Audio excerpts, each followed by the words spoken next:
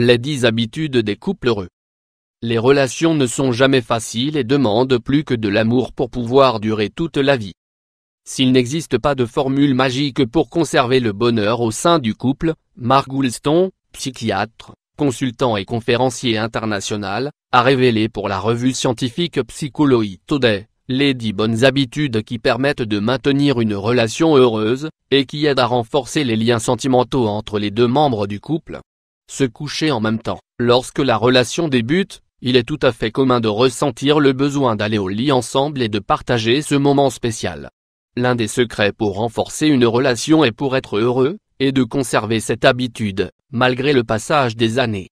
Goulston suggère que le dialogue et le contact entre l'époux qui se produisent au moment du coucher, contribuent à améliorer la communication dans le couple, et à ne pas perdre le désir sexuel.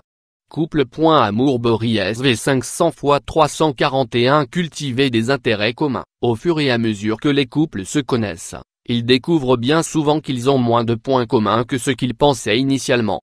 Cela ne veut pas dire qu'ils ne sont pas faits l'un pour l'autre, bien au contraire. Ce peut être l'opportunité de commencer à faire des activités ensemble et à sortir de la routine du quotidien. Pour que les membres du couple ne deviennent pas dépendants l'un de l'autre, il est très important de respecter les espaces personnels de chacun et de conserver des activités de son côté.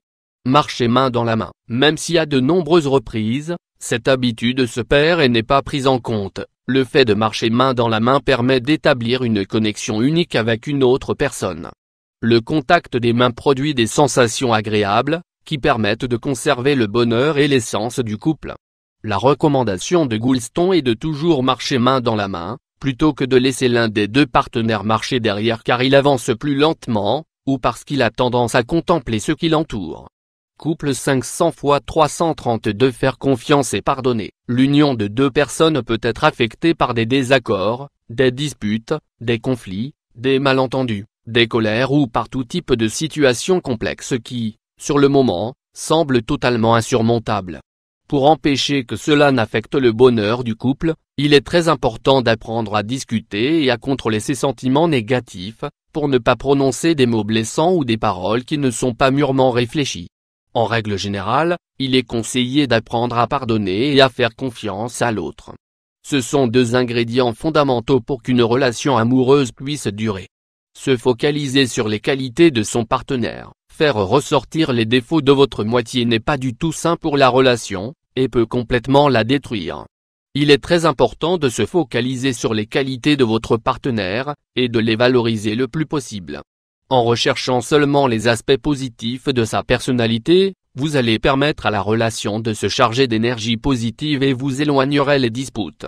S'enlacer le plus souvent possible. Le pouvoir des câlins est absolument incroyable, d'autant plus dans une relation de couple. Selon notre expert, la peau a une mémoire des bonnes caresses, de l'amour, des mauvaises caresses, de l'abus, et de l'absence de caresses, du délaissement. Évidemment, dans une relation heureuse, les bonnes caresses doivent prédominer. Après une journée épuisante de travail, ou quelques jours d'absence, voire de manière inattendue, les caresses sont toujours très positives. Se dire je t'aime et bonjour chaque matin, pour commencer la journée de la meilleure des manières, et pour cultiver des valeurs comme la patience, le respect et l'affection, il n'y a rien de mieux que de se répéter ces deux phrases chaque matin. Même si tout doit être suivi de faits, le pouvoir des mots permet de renforcer les liens affectifs, et de renouer fréquemment l'engagement de l'un envers l'autre. Se dire bonne nuit. Le fait de se dire bonne nuit avant d'aller se coucher est une excellente manière de terminer la journée, en démontrant que l'on souhaite le meilleur pour l'autre, malgré les difficultés quotidiennes, la fatigue et les éventuels problèmes que l'on a pu connaître au cours de la journée. S'appeler durant la journée, sans volonté de transformer les appels ou les textos en une arme de contrôle sur l'autre. Il est excellent d'adopter cette habitude pour établir une grande complicité et une connexion privilégiée avec une personne que l'on ne peut pas toujours voir physiquement. Se sentir fier d'être avec l'autre personne. Les couples heureux ont l'habitude de démontrer leur amour dans leur environnement social, et notamment lorsqu'ils se trouvent en public. Sans déranger les personnes qui les entourent, les couples heureux se tiennent souvent par la main, s'embrassent ou se font des caresses pour démontrer qu'il existe une connexion très spéciale entre eux.